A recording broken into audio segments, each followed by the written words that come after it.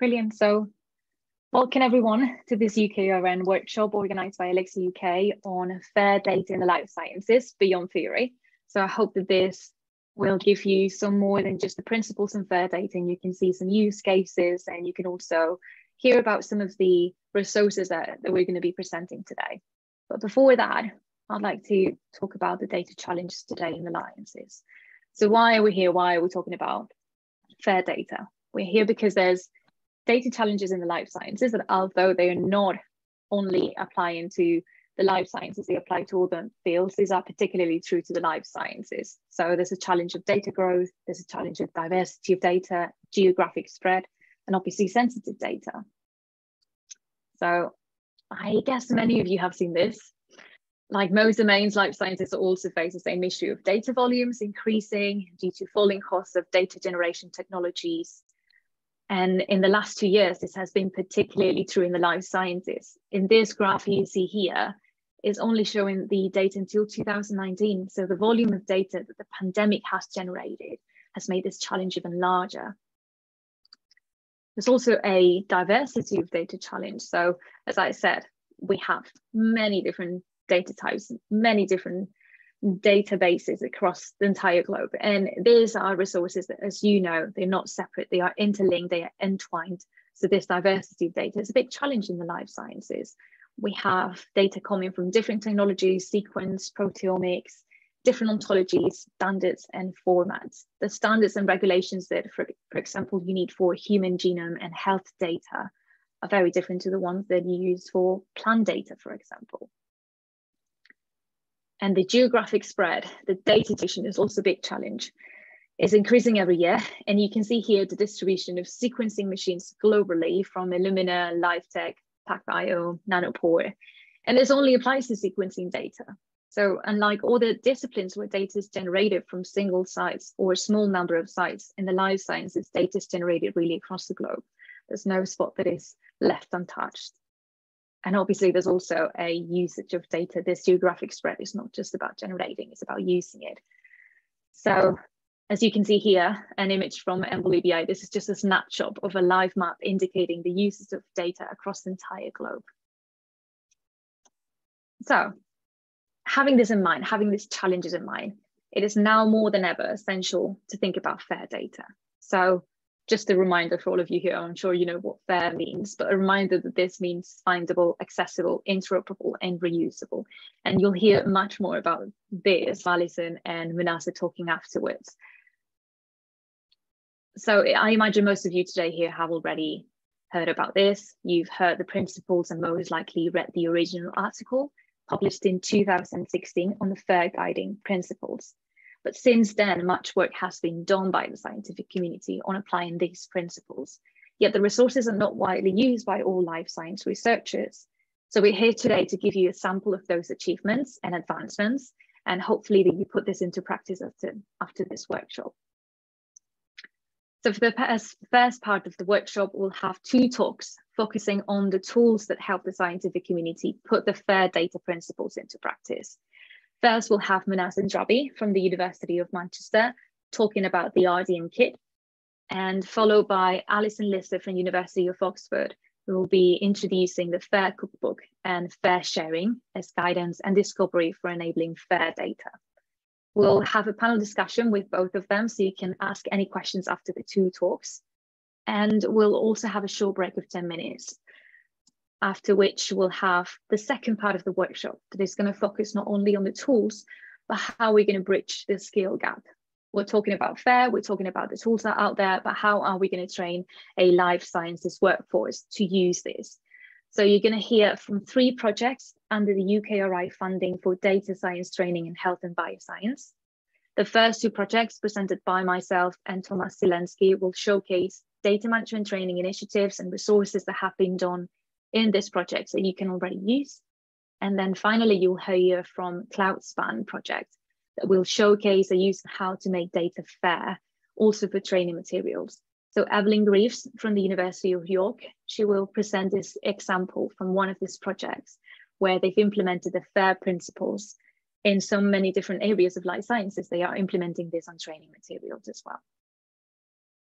So this is it from me. And without further ado, I want to please ask Minasa Andrabi to join us and present the RDM Kit. She has extensive experience in data management and coordinates the community of data management at the University of Manchester, and is one of the leading voices in the RDM Kit, the first resource that you're going to hear about today.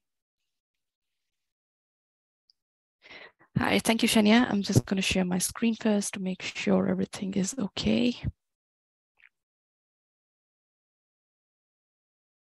Can you see my screen now? Yes, okay, perfect. Great. So full screen mode? Okay, thank you, everyone. Thanks, Shania. Good afternoon, everyone. And thank you, Shania, for the introduction. So as Shania said, I'm going to talk about RDM Kit, and I'm going to deep dive directly into it because we don't have a lot of time, as I understand that we just have 10 minutes or 10 to 15 minutes here. So I'm just going to go directly into it. Okay. So as Shania rightly pointed out, all of you know about FAIR data and the Findable, Accessible, Interoperable. My point in bringing that up again is just a brief reminder that whatever tools we are talking about or whatever we are going to use for our data, our ultimate aim is FAIR data management and having all those 4 pillars of FAIR fulfilled.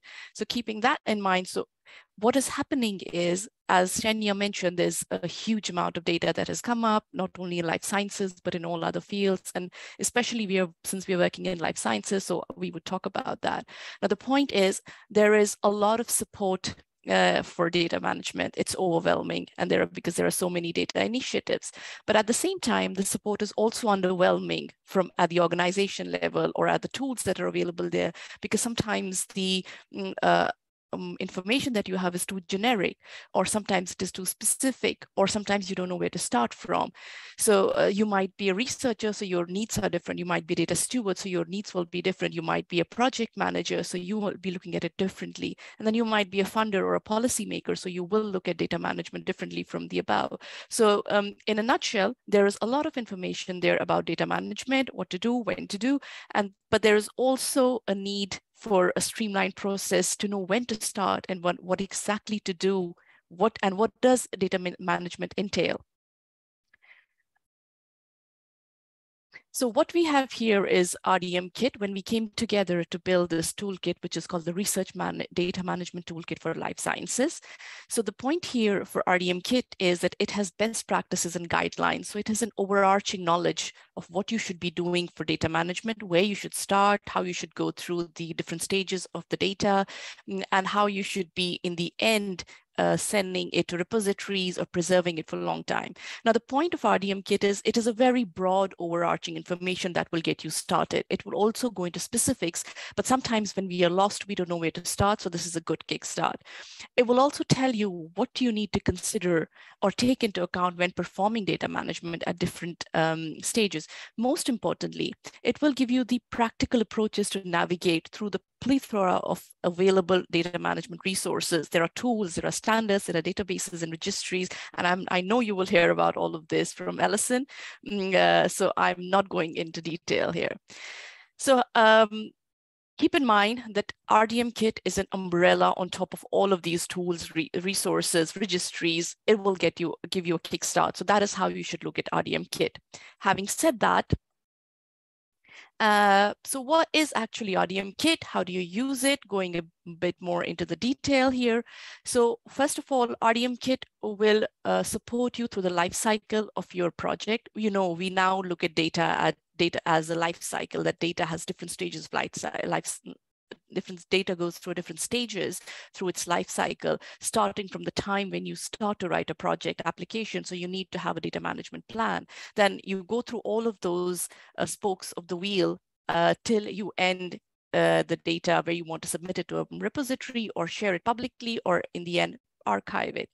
So now RDM Kit helps you go through all of these. Secondly, it is a focal point for information, best practices and examples, but it it does not have just one way of navigating it. It has multiple ways of navigating it. So you can look at data management from the life cycle point of view, or if you're a data steward or a researcher, you might look into specifically what your role is and how that should support data management.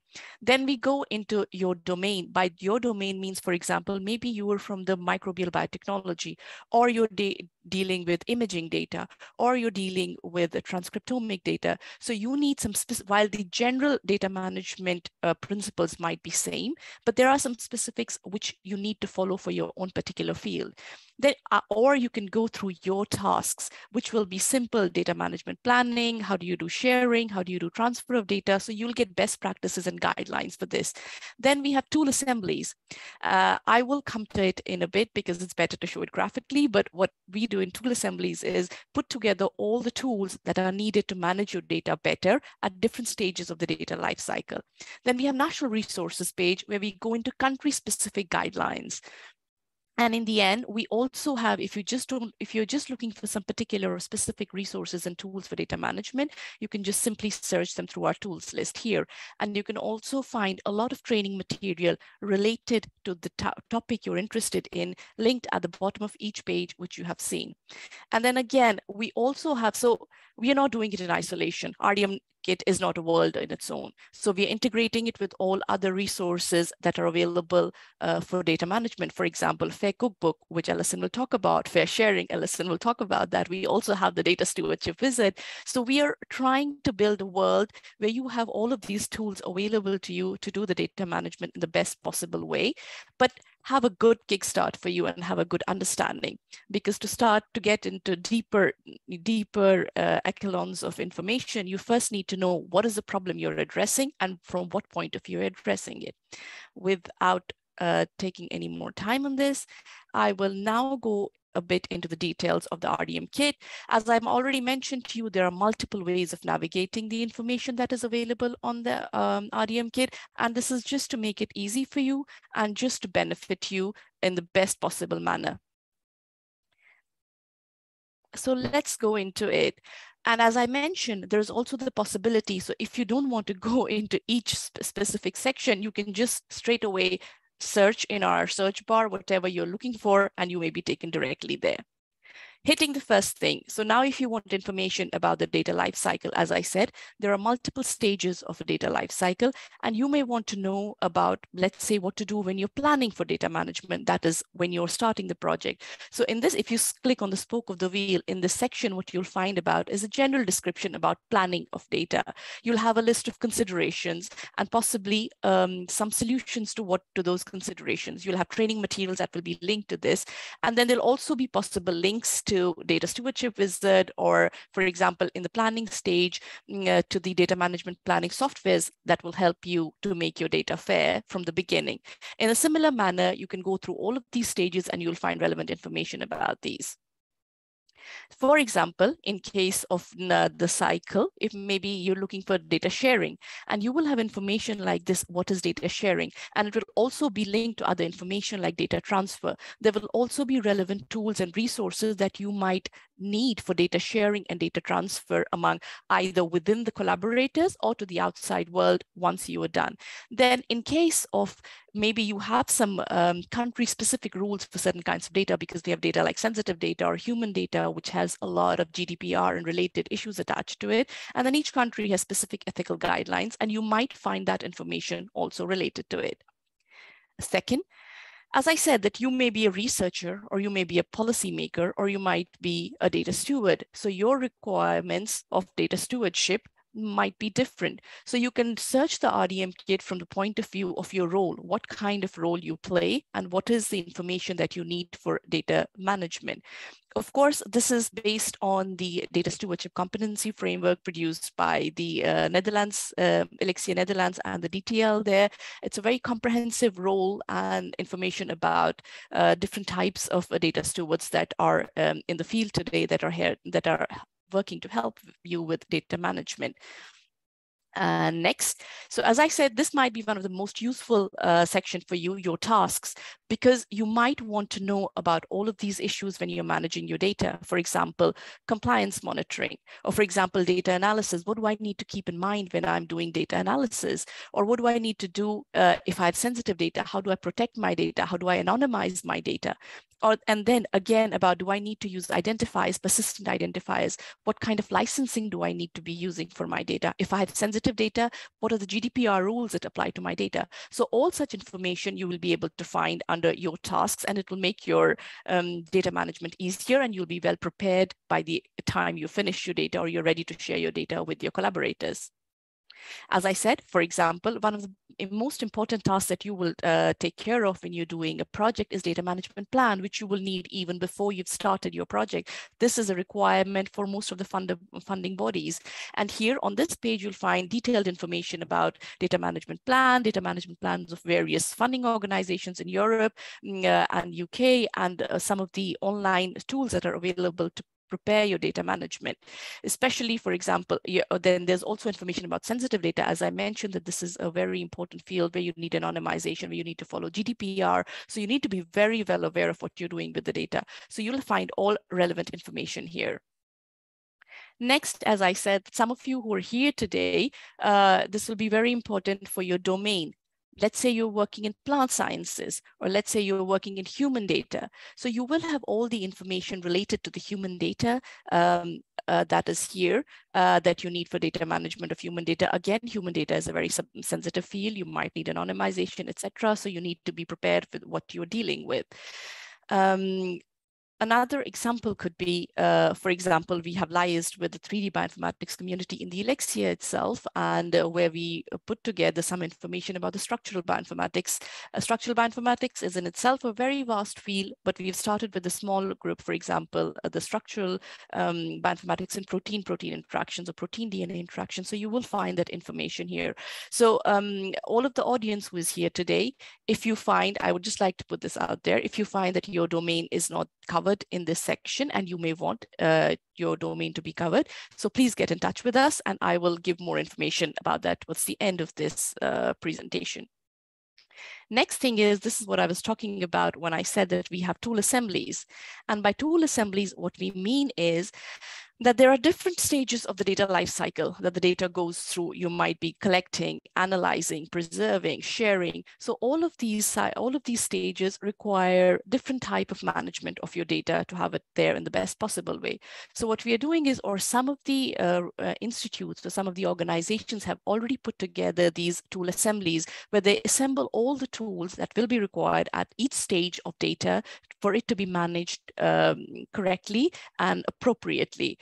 For example, this is data tool assembly from the Norwegian Center. It's called NELS, and it has put together this tool assembly that will be used at each stage of data management. For example, for metadata tracking, they're using the FairDMC. For making a data management plan, they have used a data stewardship wizard, and in the end, they are using the Alexia deposition databases for depositing data, so on and so forth. So it's basically making a pipeline of all the tools that is required for management of your data in a better way. We have some examples, field-specific, organization-specific of tool assemblies that are there in the RDM kit. And again, if you find there is something that needs to be gone there from your side, please feel free to get in touch with us. Then, as I mentioned, we have the national resources page where you have country-specific guidelines, funder policies that are specific to a country, or data management resources that are available within your country for you to use. So these go down under the national resources page. Again, you have, for example, for now we have like 9 or 10 countries listed there. They have specified their own data management guidelines that is specific to their country. Some of them can be generic also, but some of these rules and policies are country specific. So all this information is there. So you can use the national resources page to look what is available in your country. These are a couple of last slides, which I will not go into detail again because Alison will be covering them. But what I'm showing here is, as I said in the beginning, that we cannot work in isolation. Science in general does not work in isolation. We cannot have an RDM kit and put all this information there and not liaise with other important tools for databases or standards or policies that are available there. For example, if you need tools information, there is the Elixir BioTools. If you want to know about standards, databases, policies, there is fairsharing.org. Then if you need training materials, there is the Elixir test. So my point of saying all of this is, while there is information about data management on the RDM kit, but it is well integrated with other tools, services, and registries that are available. Only the important thing here is that might help you, these tools and registries and databases are placed in a narrative context so that you don't get lost. What exactly is this registry for? Why do I need this, or how do I use this? So that is where RDM Kit is going to help you and guide you to use these available tools and resources. Lastly, I would again like to reiterate, we work very closely with the FAIR Cookbook and with the data stewardship team to make all of these tools integrated in both ways. So if you go to FAIR Cookbook, for example, you will find links back to RDM Kit telling you that if you need to know more broad level information about this, please go and check in an RDM Kit, and vice versa. Similarly, in the data stewardship visit, for each topic that we have covered in the RDM Kit, there is also a link to the DSW if there is relevant information or relevant data management plans and questionnaire on the DSW, you will find information linked in both directions. Lastly, what I would like to say, I hope I'm in time, what I would like to say is that in RDM Kit, the most important thing about RDM Kit that you need to know, that it is a resource for the life scientists by the life scientists. So that is why we have an open contribution and editorial process. So anybody who wants to contribute can get in touch with us via GitHub or Google Doc or via the email that is available on our website for the editorial team of ours. You can get in touch with us, raise an issue, and you will go through a process where the author is guided by the editor. We have a discussion whether we want this content on the RDM Kit, and then you start writing the content, and then your content will go through a reviewing process. Of course, all the contributors get 100% credit. They'll be acknowledged at the bottom of the page that who has written this, but you're welcome to join the contributors or even, for that matter of fact, the editorial board.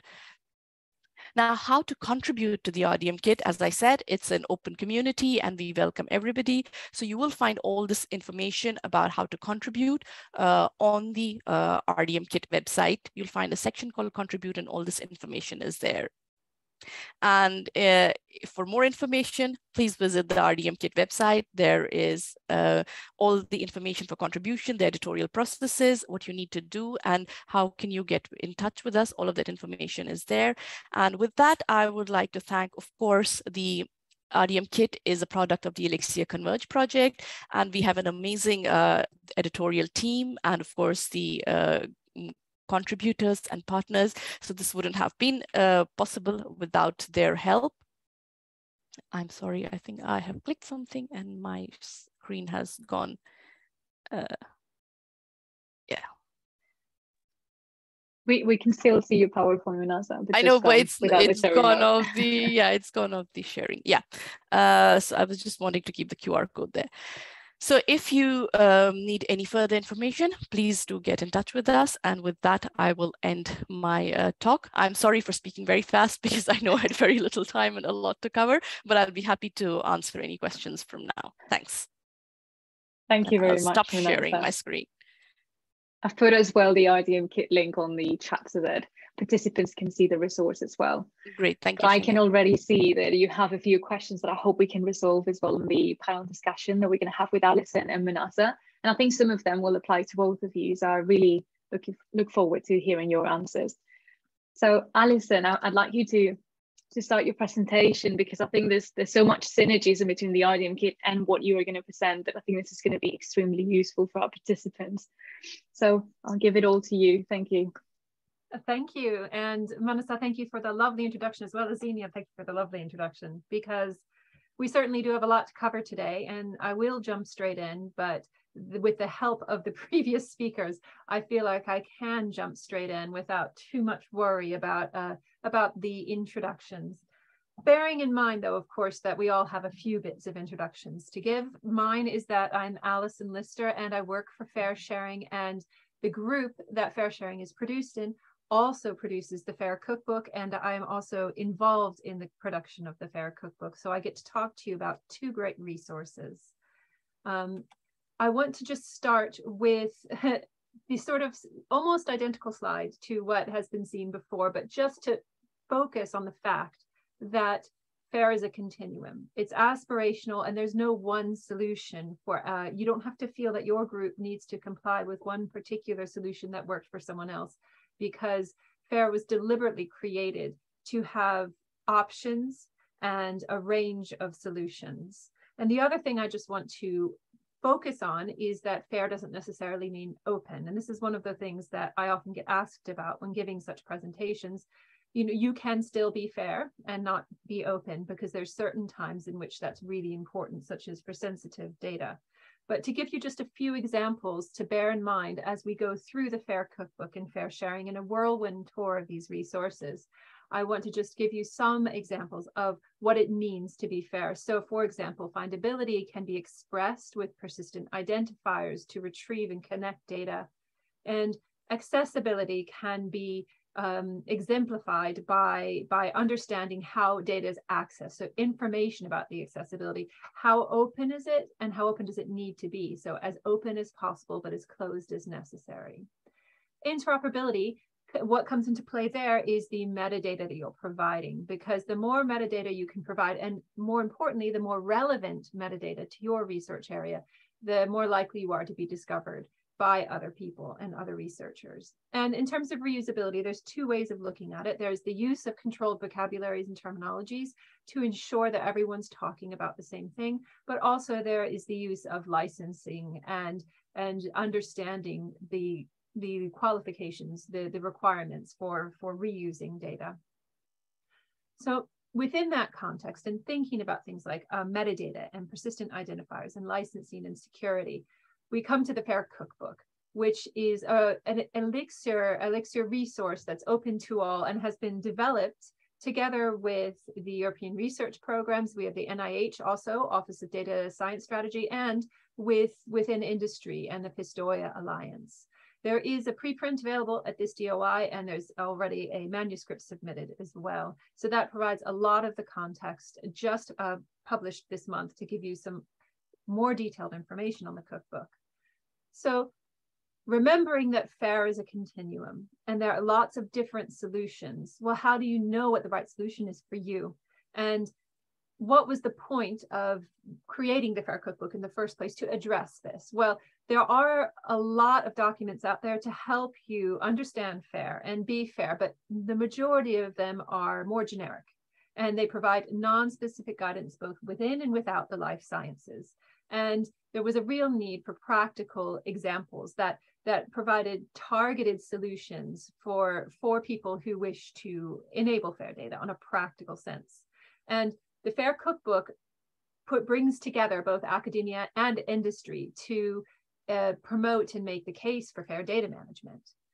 So what is the FAIR Cookbook? It's a collection of recipes. As the name implies, a cookbook has recipes. And just like the recipes you make in the kitchen are very practical with itemized ingredients and step-by-step instructions, that is what you will find at the FAIR Cookbook.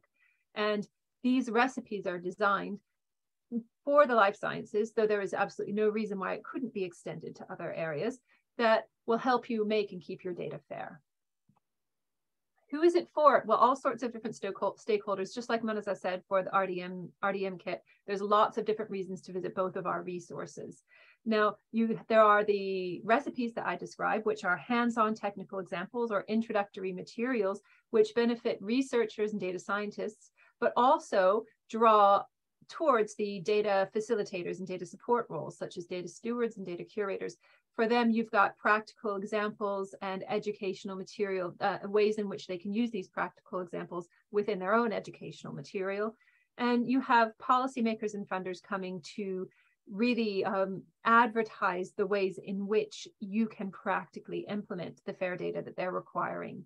And FAIR Cookbook is really a place to share your approaches and the way that you, and the services that you have to support farification. And really is a community for promoting the sort of culture of participation to share your expertise.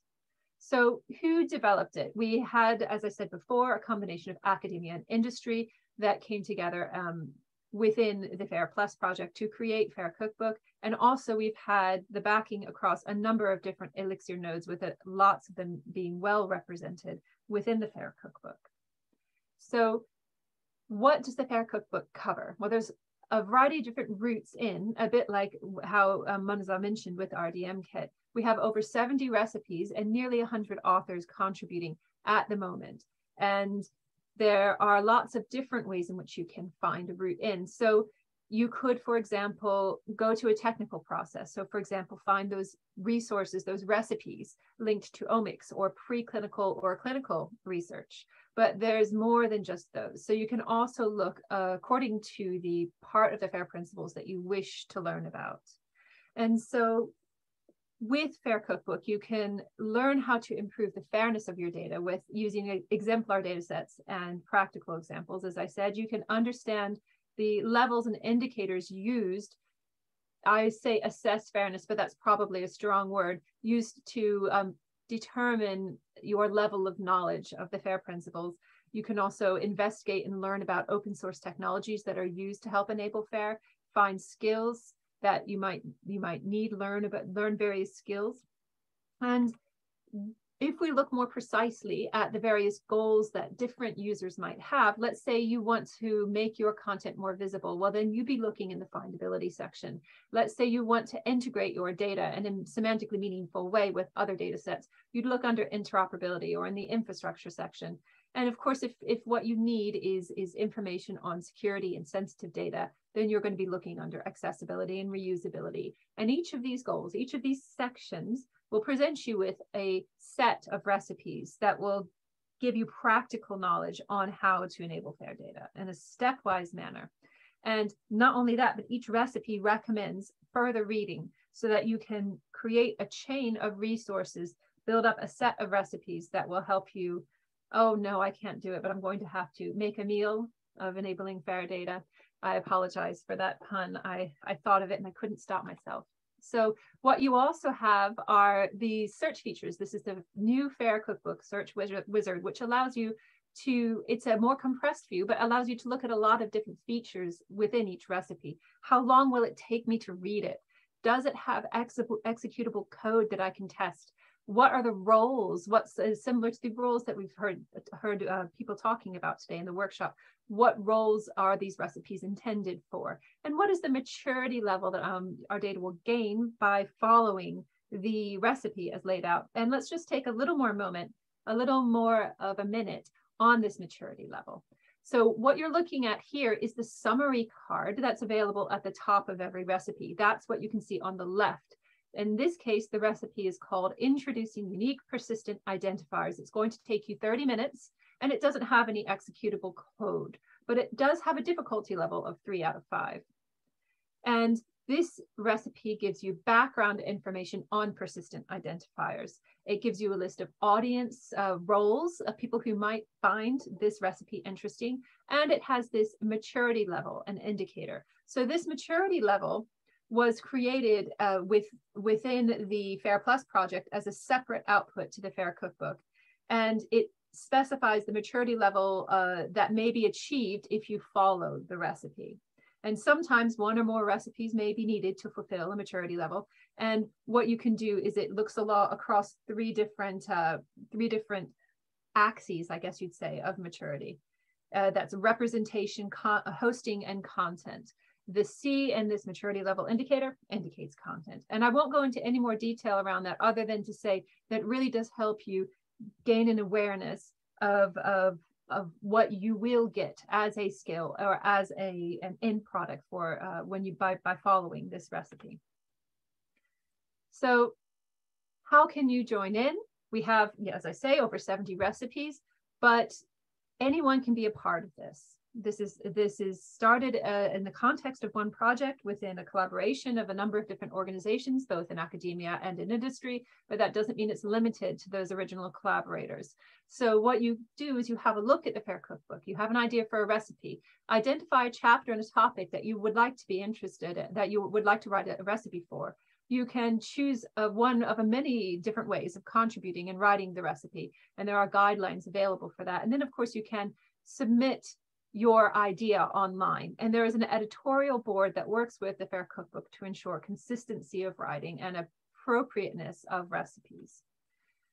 And if you do this, you will get credit for it, because as we've all said today, credit and attribution are really important. You have expertise that you are providing to create this, and we would like to reward you for it. So when you create with FAIR cookbook, not only do you get your name and your affiliation, you get links out to ORCID, and we use the credit attribution ontology to identify your role in writing the recipe itself. What does a recipe look like? It has, I've realized that animation isn't quite working as I expected. We've got a workflow at the top that gives you a visualization of what the recipe will do. You've got a list of the tools that will be needed for the recipe. You get code snippets and step-by-step processes and guidelines to help you work through the recipe, and conclusions and references to tell you where to go next, not just within the FAIR cookbook, but to things like the RDM kit and various other links out. So additionally, as well as the RDM kit, we have other links to other Elixir resources, FAIR sharing, which I'll briefly touch upon very briefly in a moment, and things like BioTools and RDM kit, which has already been talked about. And that does lead us nicely on to FAIR sharing. So the majority of my talk was always intended to be about FAIR cookbook and those practical recipes. But all of these different tools that we've been talking about need to discuss the databases and the standards and the data policies and the connectedness among them. And that's what FAIR sharing gives you information about. We describe these resources and, more importantly, the relationships among them. And you can see that there are over 1,600 standards represented with us and more than 1,900 databases of a variety of different types, as you can see here. And if we look a little more closely to the life sciences, you can see that there are over 1,000 standards that are specifically dealing within the life sciences, from grassroots organizations as well as more formalized standards organizations. And the way in which our societies and organizations and institutes tend to come to us is either to discover content or to add content. And if you're adding it, you have a variety of different reasons, and often you'll create a corresponding collection, which is a branded page on FAIR sharing that allows you to group these resources however you need for your purposes. And these might be resources developed by a community or by a standards development organization, recommended by a community, or even mapped, like when there was recent crosswalk work within the RDA, within lots of other resources, the equivalent collection was created to create a live view of the resources and landscape most important to you. So this is an example of the EOSC life graph, of course, which Elixir is a part. And this shows all the resources all the data resources, that is the standards and the databases that are affiliated with EOSC Life. And of course, this brings together a relationship of those associated organizations as well. Just to summarize in a final slide, you go to the FAIR cookbook for practical recipes that link out to a number of different tools, such as RDM kits, such as BioTools, such as FAIR sharing. And not only can you use these recipes to learn at a very practical step-by-step level how to enable your FAIR data, but you can also create the content there itself. And the same for FAIR sharing. You can come to us to discover the resources you need to store your data in a fair way, to structure your data in a fair way. And you can also use FAIR sharing to advocate for any resources you personally develop, any databases, any standards, and make them more discoverable to your particular research community. So I just want to say thank you very much. And I have hit my 15 minutes, exactly where I was hoping to. And I am really looking forward to the little Q&A period we have after, and welcome any questions we might have. Thank you. Thank you, Alison. I'm very amazed at how timely you both have been.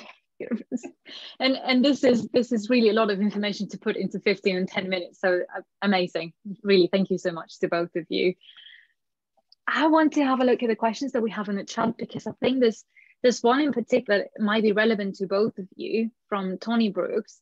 He asks about who decides what tools and standards and combinations thereof get into your list. What is the basis of those decisions? And I think this applies to all the resources that have been discussed by both of you. So I don't know, Manasa, Alison, who wants to jump in first? Manasa, why don't you go first, then I'll follow. Okay, let me just, so for us, for RDM Kit, it is simple. So I think it's better that I go in first, because as I said, everything is put in a context there. And by context, we meant for your domain or the task. For example, if you're doing data management, then we try to pick out all the tools that are available there for creating a data management plan.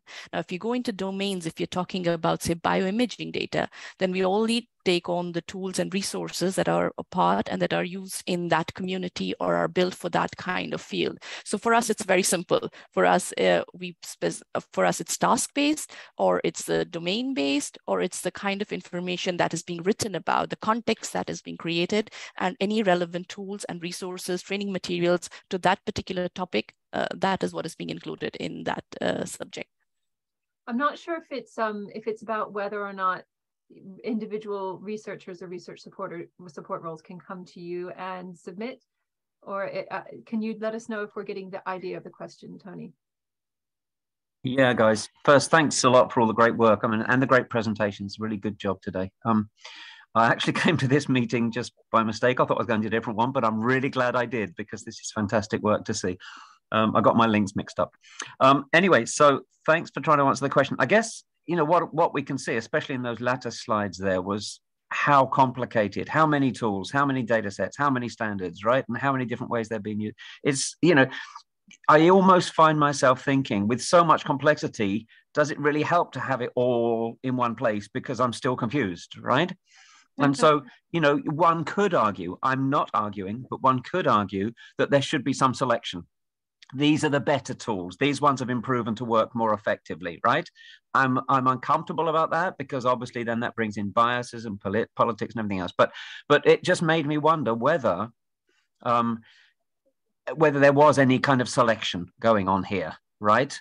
On whatever basis, and who made those selections on what, with whatever justifications, or whether it is, you know, anything you can find or anything anyone throws at you gets in your lists. So it's really that kind of question.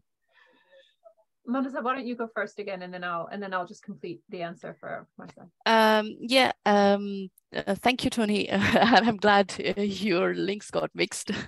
What I will say is that, as I said, that the whole point of RDM Kit is to build a context. So when we build a context, and again, as I said, RDM Kit is a resource for life scientists by the life scientists. So the people who are actually working in that particular domain or field are providing this information, so they know what are the tools available there. Now, coming to the second question of what is good, or kind of giving it a rating, no, we are not doing that, for exactly the same reasons as you mentioned. There'll be biases, and we'll have favorites, or for example, we'll just try to only promote Elixir related resources and tools. So no, we don't do that. Most of the tools that are there, these are the tools that the people from the community are using for their data management. So that's what our criteria is. So we, for very right reasons, as you pointed out, we cannot do the rating of the tools. Very nice. And certainly some of the aspects of my answer will be identical to yours. Certainly, if I go backwards and start from what Manasa said, and then work back to the first part of the question, I will say that we did think a lot about evaluation of resources, because the type of metadata we store.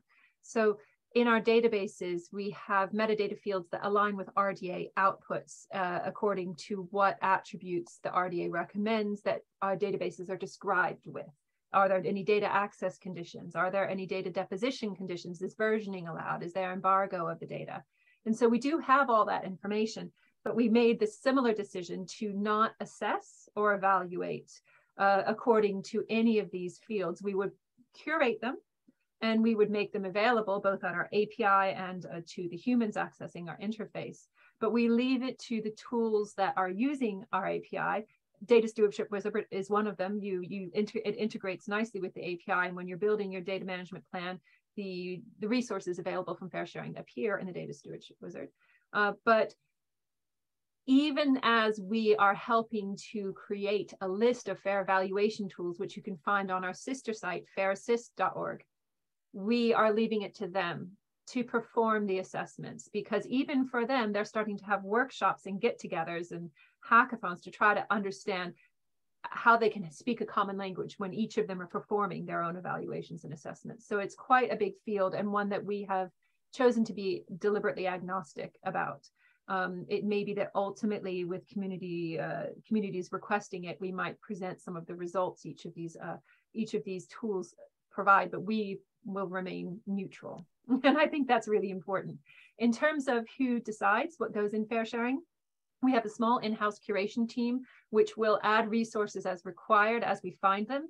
But we also have a very large and vibrant maintainer community of over 1,000 users who claim their records with fair sharing and keep them up to date. And anyone can be a maintainer with us. So that means you go on, you log in with your ORCID, and suddenly you're in and you can create records. So whatever you want, as long as it fits in our scope, you can have in. And not only that, we have a new community curation program where we're getting domain experts coming in and overseeing sections of fair sharing to make sure that our records are describing accurately and completely within their domain. So if anyone here is interested in that, we are absolutely always welcoming new applicants to the program. And within Fair Cookbook, it's a similar situation. If you want to participate and build a recipe in the Fair Cookbook, all you have to do is think of the recipe you want, contact Fair Cookbook, and get started. So they also welcome new recipes from anyone. I want to dominate, so I'll be real quick here. Thank you for those answers. Thank you for taking that approach, both of you. And I think it reflects what Alison stressed at the start of your talk, which was that fair is not an all or nothing. You're not fair or not fair. It's absolutely a continuum. And you should probably start with the easiest stuff, quick wins, and not try to go all the way in one go.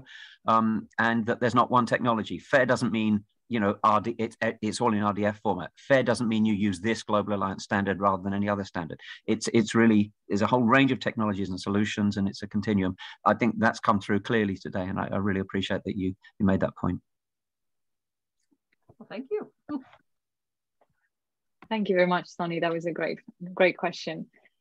I also see another question that I might be able to answer, but might be wrong, from Simon Berendez. It says, does the website indicate which tools can be used free of charge? And this was referring to RDM Kit. I think there's no tool there that is not free of charge. Is that right?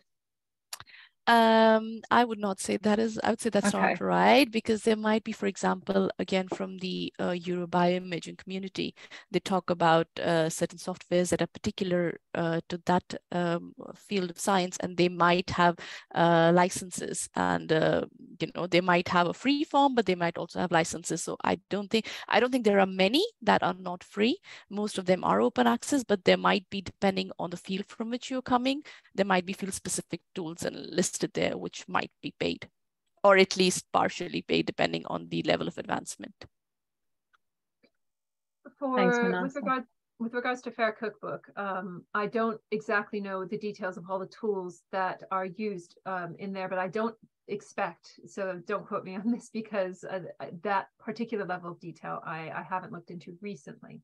But I think that the majority of them would be open access tools, because you would need to include them in order to include them and have them make sense in a recipe. You'd have to be able to download and use them.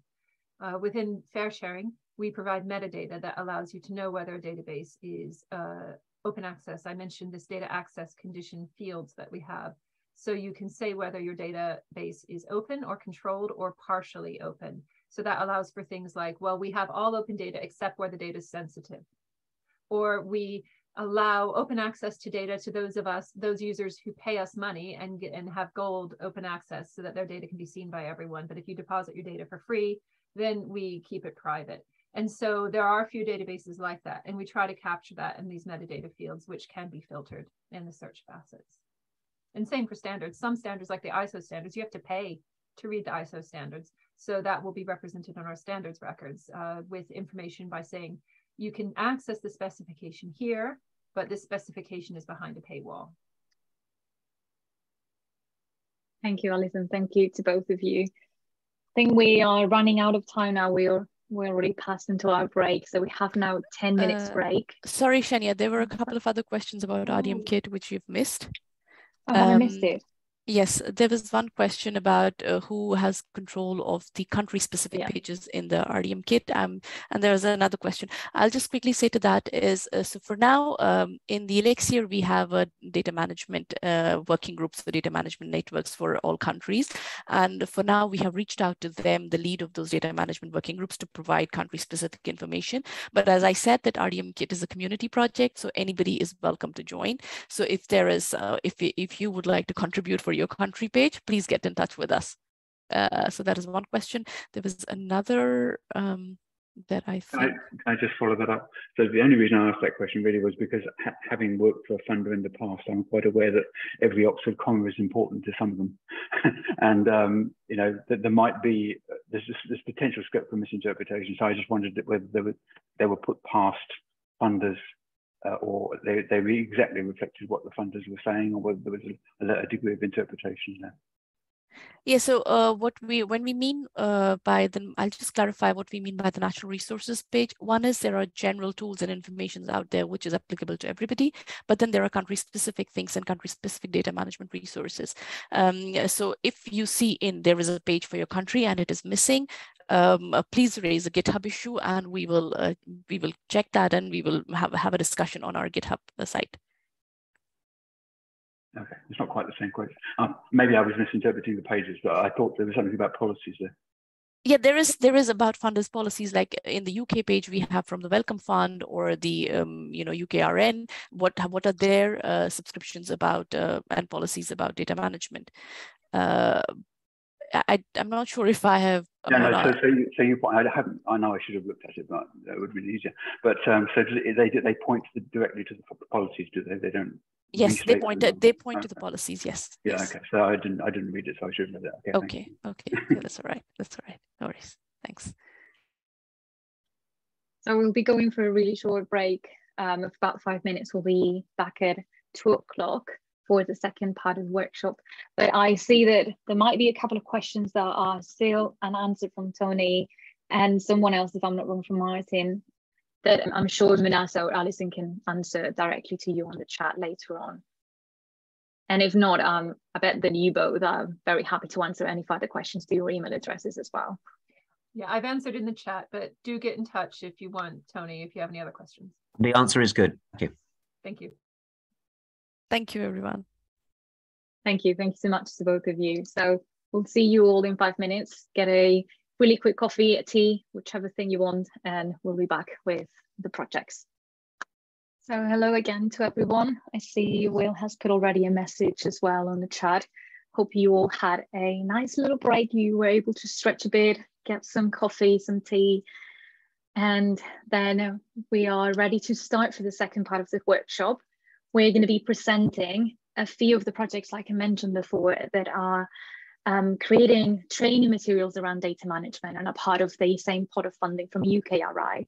So I hope you find this useful and you make use of the resources that we'll be presenting to you today here.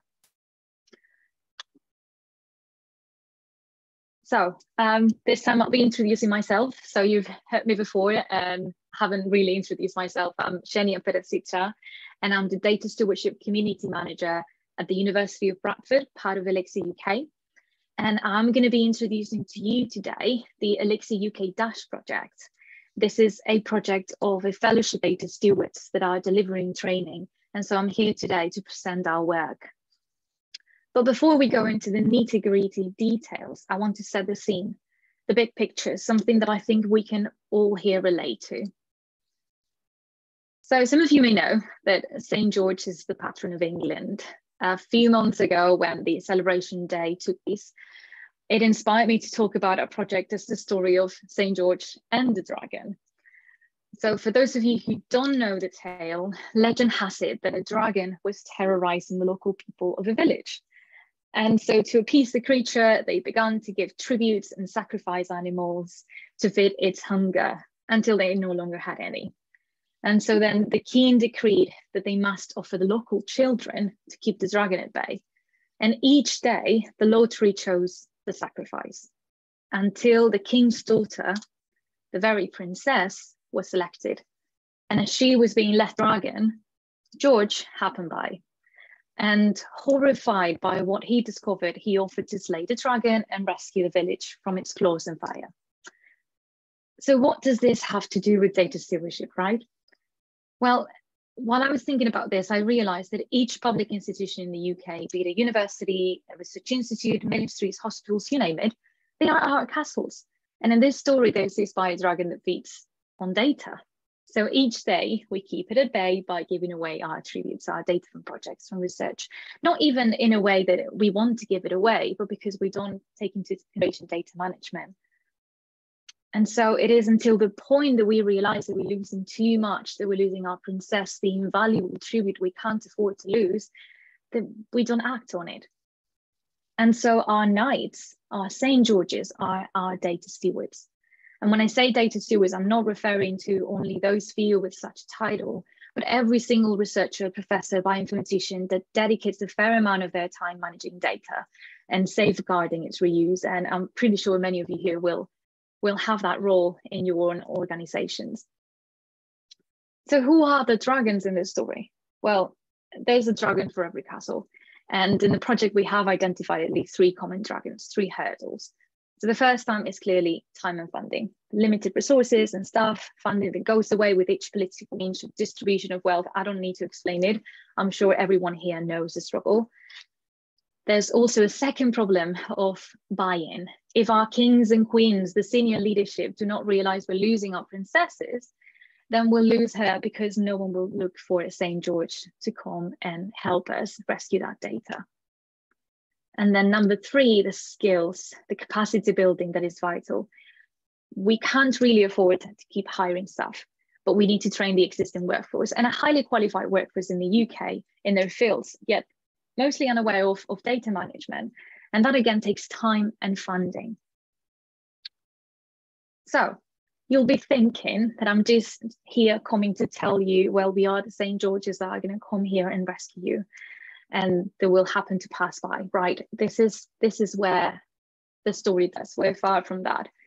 Here is where our proposition is different from the legend. We believe there is a St. George in each and every castle. The problem is they have no weapons. And what is a knight to do against a dragon without a sword? So we propose a fellowship of ambassadors, a fellowship made up of every single data steward in every single castle, and to empower them with the tools and to share the knowledge and research data management in their own organizations. So if we look again to the 3 great hurdles, to the dragons that seize our castles, what is this fellowship really doing to tackle this?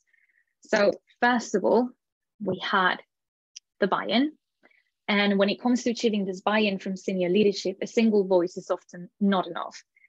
So we are aiming to target a wide range of fellows at different career stages and in many diverse fields within the life sciences. We don't put a stop to who can apply to become a fellow. And if you look at our current fellows right now working with us, we have people that are junior, early career researchers and recognized researchers. We also have a really good representation of gender. We have nearly 50-50 of gender in our group. And also there's a great variety of people of different backgrounds. Many of them identify themselves as researchers working with data, but some others also identify themselves as core support bioinformaticians, data stewards, facility operators, and also software engineers. Then the second problem that we have is the time and funding. So the project has committed to providing a small honorarium payments to the fellows. The time that they spend on our activities goes beyond their full-time jobs. And so they are paid an honorarium for these extra hours that they will employ in creating training materials throughout our fellowship and training on data management in their organizations. So this means that their contributions don't impact in their daily jobs as much as it would do if they were not part of this fellowship. But at the same time, we're benefiting and leveraging their influence in their organizations they belong to. And third, the skills. So this is probably the most important one. We are creating a fellowship, but how are we bridging the skill and the knowledge gap? So first of all, we need to make those fellows become the trainers to deliver training locally. We don't expect all fellows to be expert trainers. This is a clear example of the project providing the tools to this St. George's and their castles. Every fellow must complete the Elixir Trainer course, for example, as you can see here in my slide. And this will provide them with these initial tools to become the ambassadors at their own institutions. And we also have 2 in-house trainers in Bradford at the university that support the fellows in their activities and help develop courses around basic data management topics. So for example, this one here that you can see on verifying your data is still under development, but it will soon be released. And this is using the carpentries, which I guess many of you here already know. But for those of you who don't, these courses are completely available because these are on the carpentries. So anyone can make use of this beyond our fellows, beyond our fellowships. And then finally, this is probably our key flagship outcome in this project, are the RDM bites. A rather innovative approach for data management in the life sciences, though quite frankly, a tactic that is well spread. If you think about TikTok or Instagram, really videos are everywhere. We're not reinventing the wheel here. We are merely something that we know works for an online audience. And so these videos are called the RDM bites, and they are, again, completely open, completely reusable, like the courses. And we are producing more than 100 of these videos of only 2 and 5 minutes. The fellows are producing these videos as well, together with the support of our trainers, the support of our members in the project. Actually, one of them, Munasa, who's presented the RDM kit, she's also part of our project, and she's one of the leading voices here as well in how to create this RDM bites in a way that is accurate and engaging. So again, this is approachable for many different audiences, from beginner to intermediate level, because we are using fellows at many different levels. And for general topics around data sensitivity, data management, but also for very specific ones, for example, for resources, demos, and data management like RedCap. And so these videos that our fellows being released in YouTube right now, in the Elixir UK channel, that are completely open, like I mentioned. These videos live on YouTube and have been also categorized so that people can go through them. You can play them into playlists. You don't have to watch them all. You don't have to search them for ages, because as I mentioned, there's 100 videos that are going to be released. So what I would like to do is to encourage you all to scan the QR code or go into the playlist link that I'll put shortly in the chat as well, and subscribe to our channel, and maybe have a look at our short videos on your way back home if you're in the office today, or during your lunch break tomorrow. And needless to say, if you find this relevant to your current needs, training courses, or know someone that could profit from watching them, please do share, or to get in touch with me, because we really want to embed this and all the resources of the project everywhere we can. So for example, we'll be embedded on the Fair Cookbook, or they will be embedded in the RDM kit as well. So as you can see, all the resources that we're presenting here today, they're very much intertwined, and we don't expect users to just know one resource and be able to reach all other ones as well. And finally, I'd like to thank all the project team members and also the support from UKRN here today, from Bradford, Cardiff, Manchester, Oxford, and Earlham. And as you can see, Manasseh's there as well, because it's been really a great voice in delivering all these RDM bites and being able to embed this in the RDM kit as well. So thank you very much.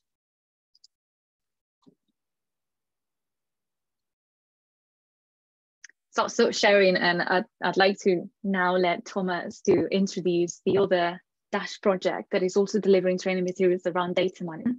So please, Thomas, if you can start your presentation. Thrilled to hear you. So I share some 2 links. I will not have to stop during the presentation. One will be to the workshop, one to the materials, and I will share the screen. So I hope you can see my presentation. If not, please do protest. And I hope I'm unmute. Can you hear me? Yes, that's perfect. Okay. So thank you very much for inviting me here and present our training workshops, or the idea of the training courses. I can confirm that we actually heavily promote fair sharing as the very useful resources for finding standards and databases where you can deposit your data. And my presentation is called FAIR in carpentry style practice because we are trying to teach FAIR in practice, how to do it in a practical workshop with this carpentry style, which I will talk a bit more in a second. I can change the slide. So we are part of the project called Dash, and we got almost £400,000 to actually develop the new training materials. So another training materials about the FAIR topics and data management.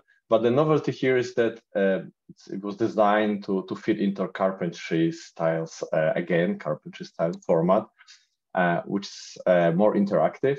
We've been finding to deliver almost 100 days of this training. And also because of specificity of carpentry platform is that by delivering those workshops, we actually train new instructors and we create a base of professional teachers who can actually deliver and spread those materials without our engagement. We also offer a clinic for learners so we can actually help to solve them their own problems.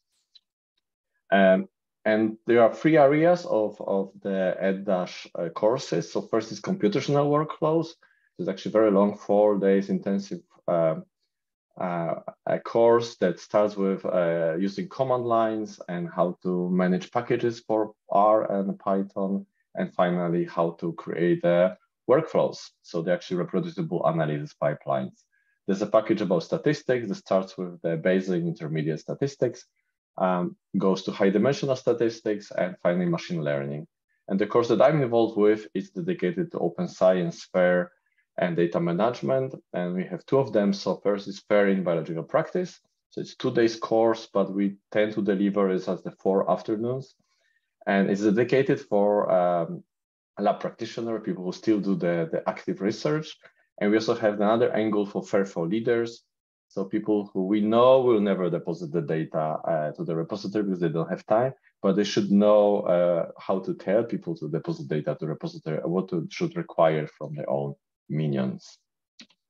So the magical carpentries, I mentioned it because many times of explanation, and I know some of you will know it because you already mentioned in the previous talk, but it's been designed, it started for actually teaching software and programming skills for not programmers, I would say. And the whole idea of it started with the software, but even adapted for then the data library and more topics. So they are very practical workshops. So it's not the lectures. Actually, the core point is that always have to have hands-on experience.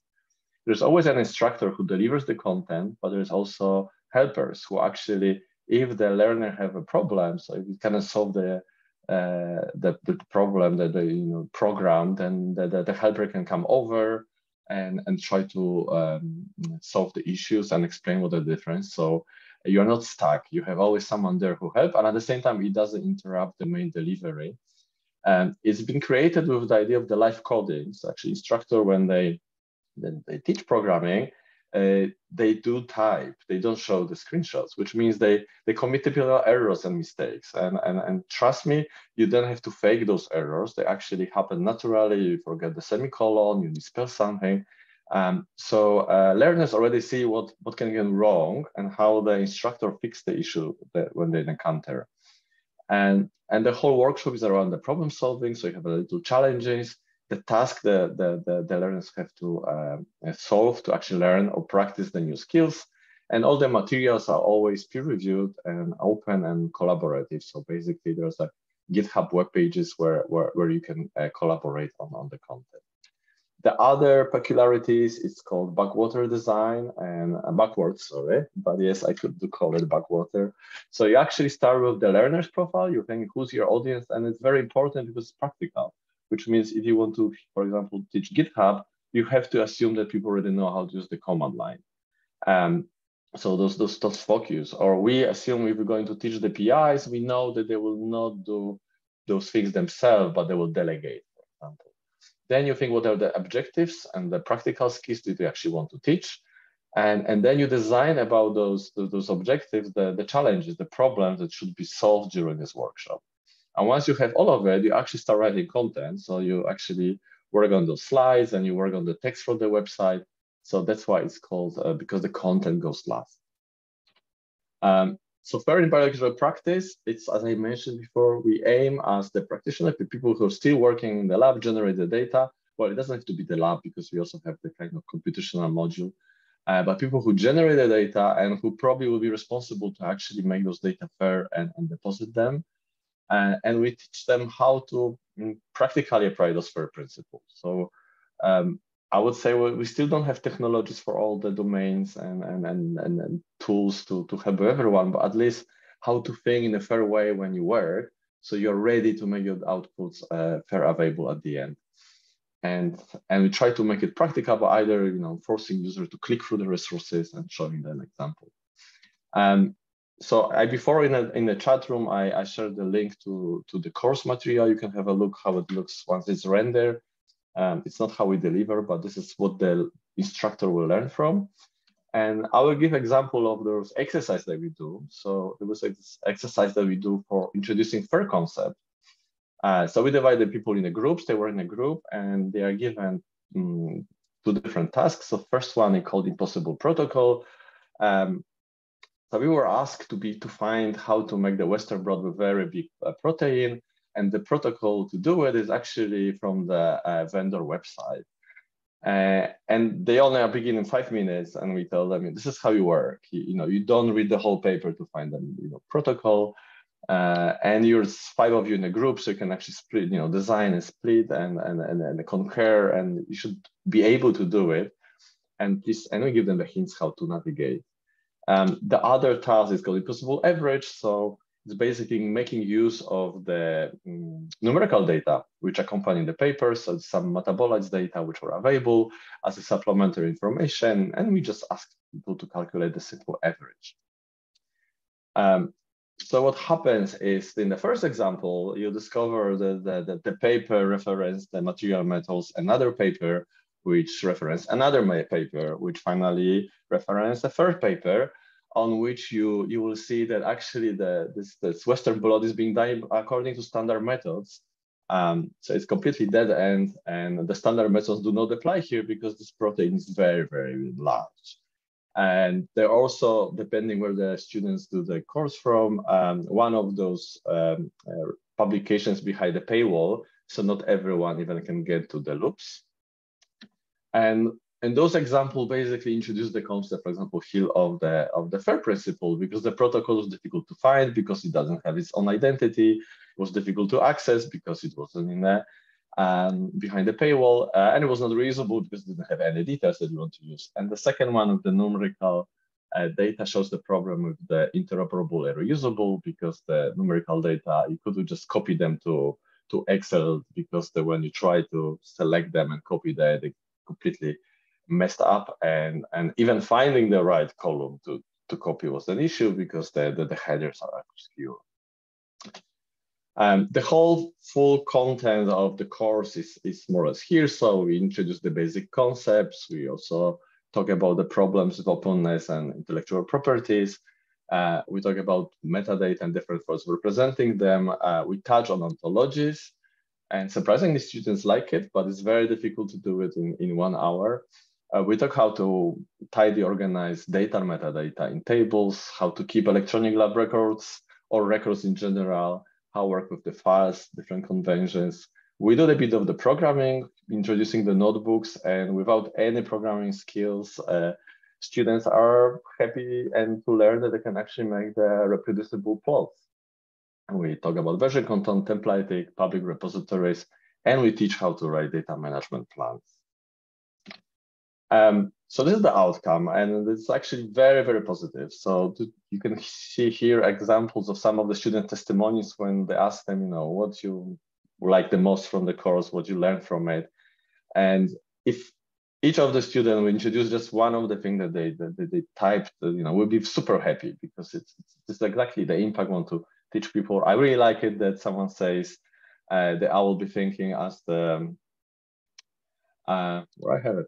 Yeah, I will be thinking as the user of my data, not as a creator, because I think it's one of the problem with publishing, that people don't think of the consumers. There's some practicalities of how to name the files, or what does it mean to back up your files. So as you can see, this is all the things they would like people to learn, and some of them they pick it up on themselves, what they're going to take after the course. Also, the course is received very well, so the feedback is super positive. Obviously, there were some negative few comments, but usually they come to timing. It was not enough breaks, but we couldn't give more time actually. So people love the examples. People love the interactivity that we have. They actually found the balance between what we talk and the practical is also what we think that should happen and what is actually happening. So our opinions, it's really well received. So we are super pleased with when this course works, that actually learners are very happy and engaged. But okay, I call the reflections that and everything is so simple. So the call, and during the call we already we designed those courses about online delivery. It was the time of the COVID, so there's no other way of doing it. But we heavily depend on it. So it really works well when you do it online. I don't think we could deliver them in the real life because there's too much overhead, like splitting the people in the groups, move around in the rooms, or asking people to speak out what they think rather to type in the notepad their thoughts. It's faster, and we really depend on those online technologies. From my perspective, this carpentry style, this interactivity, those problem solving, it creates a lot of overhead. It really, so we have 4 afternoons, so it's 2 full days. And I would say you could probably do it as the PowerPoint presentation in 3 hours, maybe in one day, if you, not just the presentation, but not so much going back and forward in students, because if they give you the answers, you also have to have a look at those answers and assess them. It's not, you should not leave your student just to answer and assume they did it right in the group. So there's a lot of extra time that is into this format, but as you see from the feedback, students actually appreciate it. So while the course itself works really well, there's another thing. It's like the topic of fair data management, you may not believe it being audience of this workshop, does not attract a lot of interest. So it's not the most popular course that's been offered. Statistics is so much more popular. And I can understand it, because if the people see that they have to dedicate 2 days of their life to data management, it feels excessive. But you need those 2 days, you need more. And we know it, but people prioritizing, and probably they will go for 2 days of NGS course, not in data management. So this format works really well once you get the students on board. But it also costs us to get students on board, because they see, oh, come on, it's the 2 days, it's not 2 hours. So I also put the link in the chat. We're having a new edition in the next month. So maybe you want to advertise it, or maybe you want to try to see how it works yourself. And the other courses are available on our main Ed-Dash project website. And just acknowledgement. So it's a lot of people involved actually to develop this content. We had it's actually proper collaborative content. So on the left side are people who did the work. On the right side, people who make this happen, but getting us the money or helping us with some practicalities. Thank you very much. Thank you, Thomas. That was a great presentation. I can already see some of the questions in the chat that we can answer later in the Q&A. But I'd like Evelyn to welcome you to the stage to present your use case on how to implement fair data and training materials. Hi, everyone. Yeah, so as Senior just said, I'm going to be talking about the project I work on, which is called CloudSpan, and how so I'll talk a little bit about CloudSpan as a project, but mostly I'll be telling you about how we've been using the FAIR principles within the project to kind of make our project fair. So the idea of CloudSpan is that it's about teaching people to use cloud computing to do mostly genomics style sort of analysis. We work so the lab we work with is in the field of environmental genomics. So they work with like lots of wastewater treatment, that sort of thing. So the main problem they have is that their data sets are really, really big. And that means that getting access to the right kind of hardware can be very difficult. When you do get access to it, you might have to, so York, which is where the project is based, does have a very good HPC, high performance computing cluster, but you might have to queue for a really long time to be able to access those resources.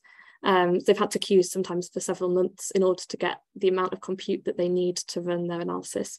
And then also for new people who are new to this kind of analysis, even things like installing the software in the right way can pose a massive challenge. There's this huge barrier to participation.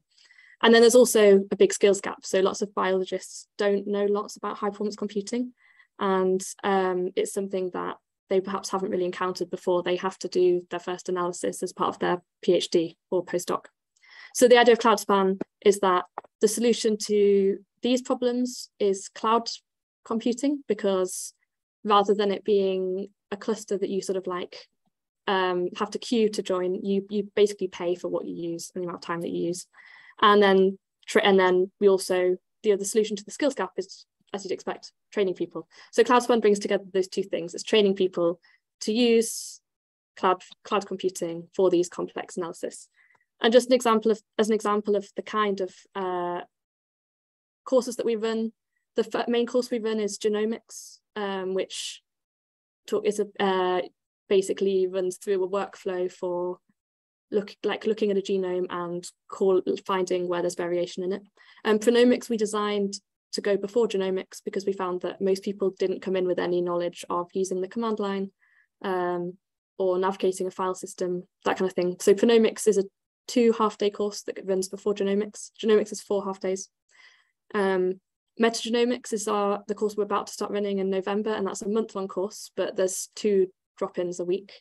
And that's because the analyses for metagenomics take a really long time to run. So we can't run it as like a one course where you just run it for half a day or a day. And then we have various other courses. So this is about creating cloud instances in order to do these courses outside of the talk course. And there's stuff about experimental design and automation and pipelines. And the way we run these courses is very similar to EdDash. So we use the Carpentries live coding style with lots of exercises and interactivity. We mostly run our courses, we've run all our courses, in fact, online so far, although genomics, the next one, which is in December, will be in person. And metagenomics we can't run in person because, as I said, the amount of data being processed is just too huge. It wouldn't make sense for people to come here and do the analysis. So again, for us, the online format does work well, but we are experimenting a little bit with in-person workshops.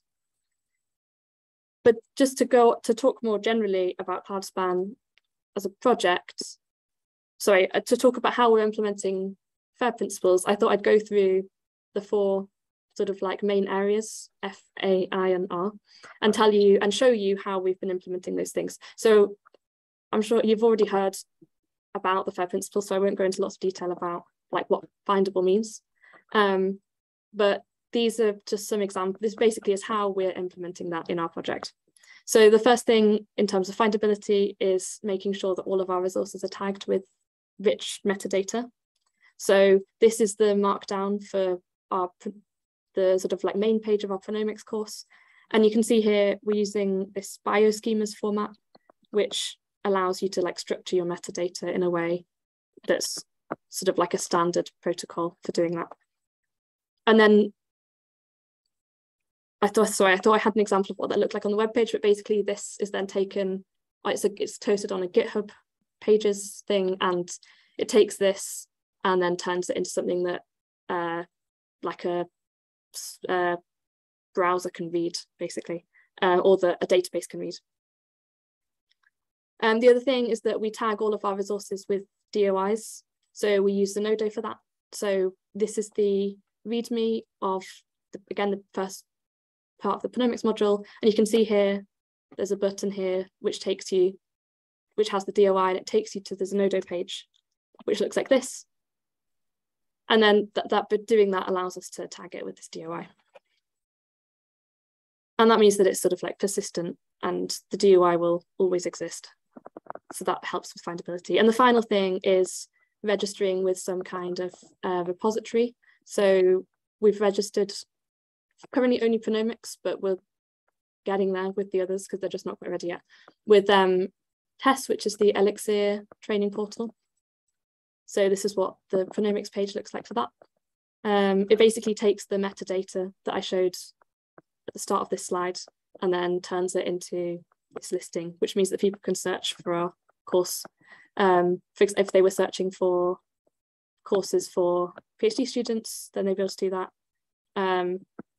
Or I think further down on this page, there's like topics, so things like genomics, cloud computing, shell, that kind of thing. All that sort of thing means that they can be searched for, and that really helps with findability. So the next thing is accessibility, and really the main thing here is that all of our courses are free. That's the way we run them, and are freely available online. So the main thing is just that we host them in a standard internet format, like so that anybody with a browser can access them. And that's really in our context. That's kind of as much as that. There's not a lot more. Maybe people in the panel could share more about what we could do in terms of accessibility.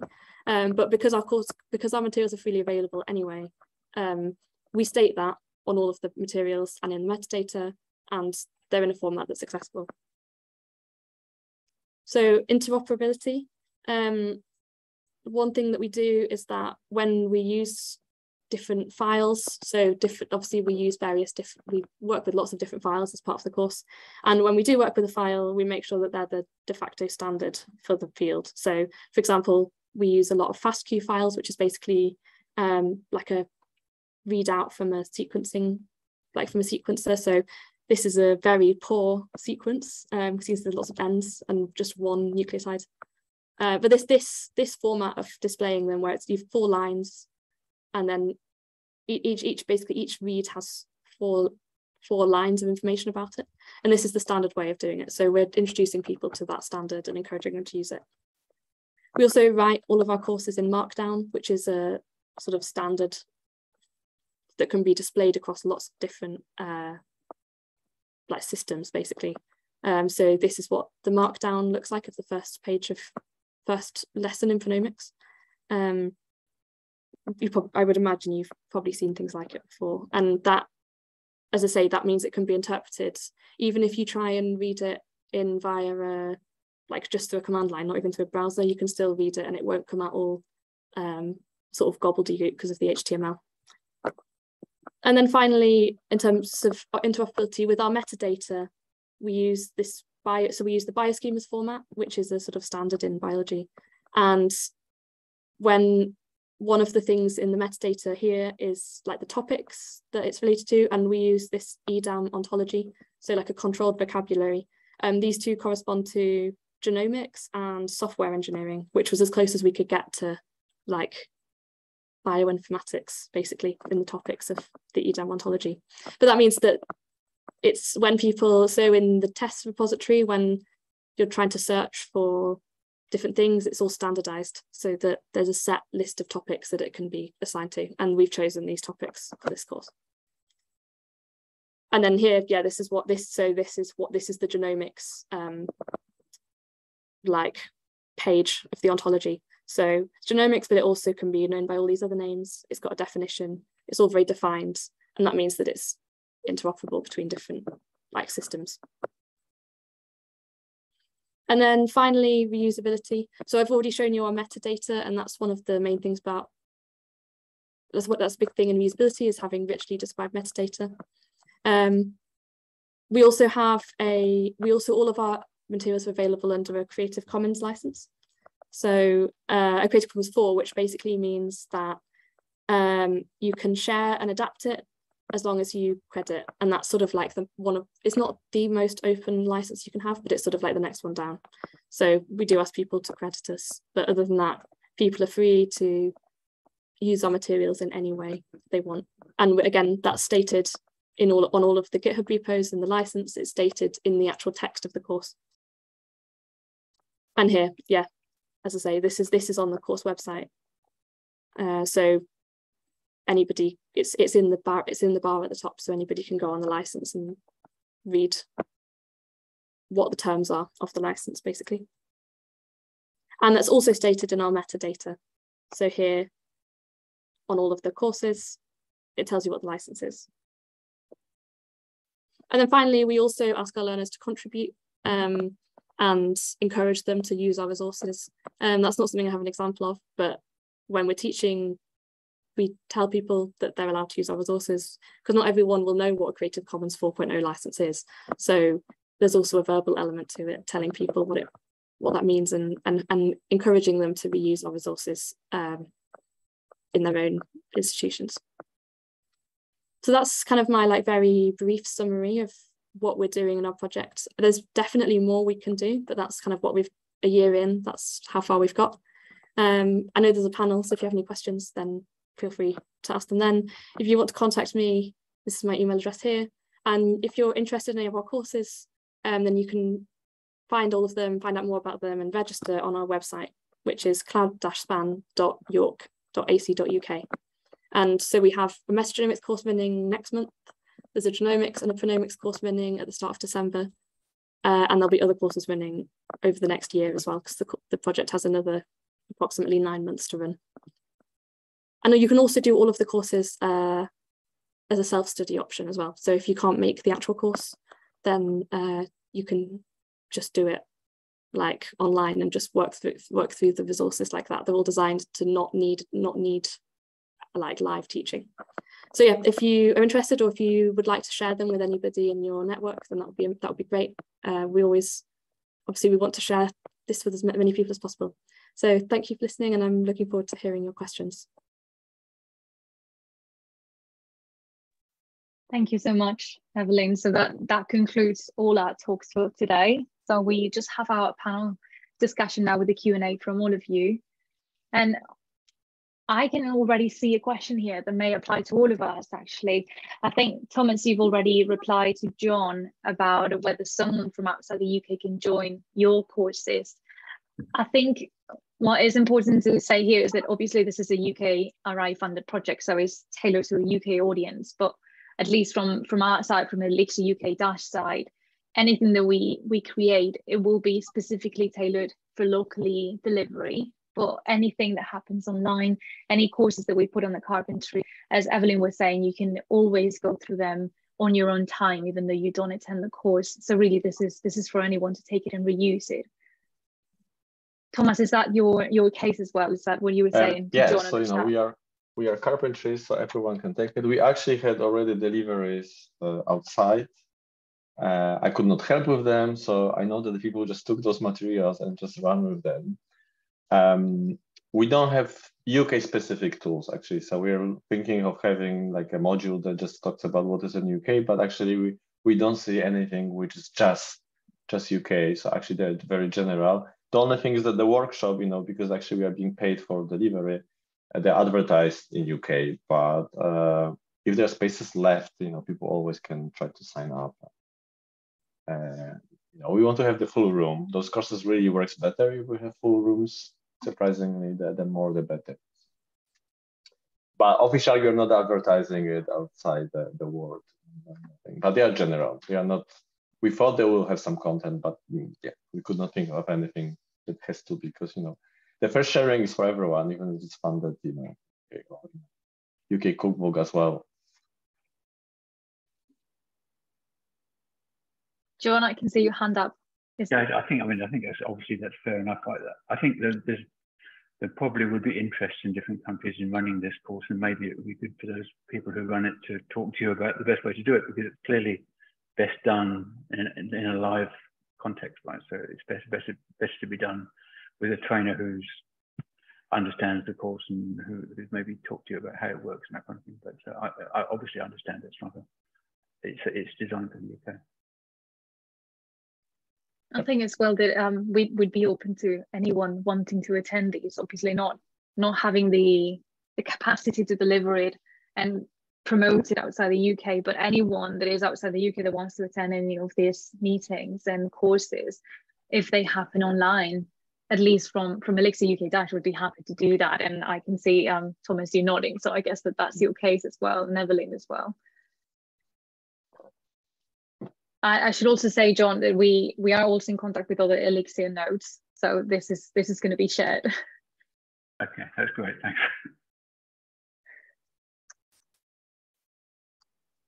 I see as well another question on the chat. I think this was for Thomas, whether this is only for quantitative data, qualitative data. I think you already answered something on the chat, Thomas, but I don't know if you want to add anything else. I can. So yeah, the focus probably is more on the quantitative data because it's more common, but we also quite general because we, that's one of the problems. You want to be practical, but you cannot assume that people just use one technique. So I would say half of the materials applies everywhere, and we exactly talk.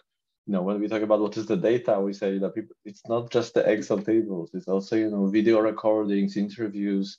It's a lot of things there which are. So I think it's useful for regardless of the type of the research that people do in our course.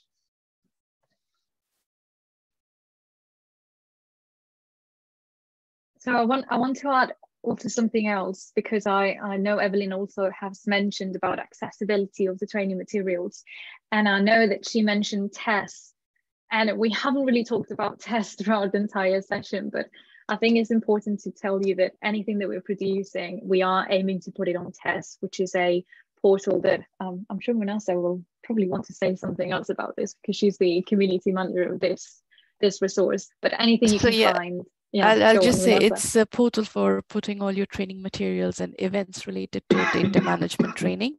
So everything that is training or information related to data management is found on the test portal. So test basically is the training portal for Elixir. Yeah, brilliant. Have I missed any other question? And if not, I think just Chris, feel free to. Chris has got his hand up. Yeah, sorry, I just wanted to make a quick comment on that. I think Evelyn showed a very nice example of how to use bioschemas, right? Yeah, and basically we are using bioschemas, right? Yeah, this allows you to for your content to be available and scrubbed by tests. I think that was very nice, right? Yeah, thank you for that. Thank you, Chris. So is there any other questions? If not, I do have a comment and a question for as well, Alison and Manasa from you earlier. Because I think we've been talking about bridging the skill gap in the second session, but I think it's important to talk about who is the target audience for the FAIR Cookbook, for FAIR Sharing, for the RDM Kit. You've mentioned that it's for many different roles in the life sciences. I'd like to talk a little bit about the difficulty, because I find that some people find this overwhelming when you talk about data management. And I think it's good if you share a little bit about how accessible these tools are, and even for people that are just starting, if you want to say something about difficulty. Yeah, it's something we've been thinking a lot about in both FAIR Sharing and FAIR Cookbook. I think FAIR Cookbook answers it by giving a sort of gentle entry point. When you first go to the FAIR Cookbook site, it gives you some options about how to enter and find the recipes. The search wizard I showed in one of the slides is a more advanced interface. For FAIR Sharing, at the moment, we primarily have documentation that explains about the records, and we have the records themselves with a very complete set of search facets. However, what we're missing is what Manasa was talking about for RDM Kit and what we have for FAIR Cookbook, which is this more gentle introduction. And in fact, we have a developer working on that new gentler introduction as we speak. So there's going to be a new sort of entry point to FAIR Sharing that will be stakeholder specific and will ask some very broad questions to the user coming, saying, how would you, are you looking for a place to put your data? Or are you looking for to align with a journal policy so you can submit to a manuscript to a publisher? So we're going to sort of guide the user more gently into the FAIR Sharing search results, because I think that's one thing that we've wanted to do for a while, but haven't had the opportunity, and now we do. So you will all be able to see that in the next 6 months, sort of appearing, a nice visualization of what's in FAIR Sharing and the ability to sort of graphically navigate through it. The relationship graphs are already there. Every single record has its relationships displayed in a graph, but this is going to be one step further. So I think from the RDM Kit point of view, it's more simpler compared to the Fair Cookbook or Fair Sharing, or as I said, it's an overall overarching umbrella kind of information under which everything is integrated. And when you talk about specific integrations, if you're like how we are linked to Fair Cookbook or how we are linked to the other tools and registries, it is in context of the information that you're looking for. I think I showed it in my slides and I'll repeat it again, that depending on the kind of information related to data management that you're looking for, whether it is data management planning or you're looking for any data management related to your specific domain. So that is how we link in. So it's more specific for us. So you'll find links from Fair Sharing or Fair Cookbook recipes. So if there is a Fair Cookbook recipe on how to verify, for example, your imaging data or microbial biotechnology data, so you'll find this information linked into the pages that are specific to these kind of topics on the RDM kit. So it's more simpler for us. It's not as complicated for us as the other resources because we are providing a broad overview of everything. Does that answer your question, Shania? Yeah, it does. It does. I have to say that myself, as someone that is not a data manager, data steward, I'm a community manager, going through the RDM kit is very easy to follow. And I think it was a year ago when you started this and I started reading it, I thought, well, this is fantastic. For the first time I knew how to name my files. So really for everyone. I'll just add to this that even if I would say that even if you're wanting to use Fair Cookbook, even there is a backlink to RDM kit telling you, so if you want to get a good understanding from the beginning, so why am I using this recipe, or why am I following these particular steps, or why do I need to use a Fair Sharing? If you do not have an understanding of that is where RDM kit will help you get started. And because everything is cross-linked, so whether you start from the Fair Cookbook, you will be able to get back to RDM kit, and if you start from RDM kit, you will be directed to Fair Cookbook. So it's I think if you want to start with a basic understanding, then start with RDM kit. Thanks, Manassas. I think that also answers a question from Tony earlier on the chat. They were saying, how do you link all these resources? Where do you start? Where do you go to? So the fact that you can swap between each resource depending on the level you are at and what you need at the moment, that is great. So if he was asking from the point of view how we do it, so I might go a bit into the technical information here, which is like for example, with RDM Kit, between RDM Kit, Fair Cookbook and DSW, we have joint editorial board meetings. So when content is put up on, we also have, when somebody is putting up content on RDM Kit, there are templates that need to be followed. And in those templates, there are sections where you're asked that is your section linked to any recipe in the Fair Cookbook, or can this be directed to DSW? So we start from integrating at the basic point of when we are putting in information. And then this gets also checked in. Now there's a more automated process for it, but that is how we start right from the beginning. Thank you, Manasa. Well, I think I don't see any more comments, but if you do have a final question, please raise your hand or just speak up. If not, I think we can finish the talk for today. And I hope you really enjoyed this workshop. I really enjoyed hearing from all of you. I knew many of what has been presented today, but really I've learned more than what I had already in mind. So thanks very much for joining. So see you all next time. And thanks very much for attending here today. And thanks very much for the speakers as well for coming in today.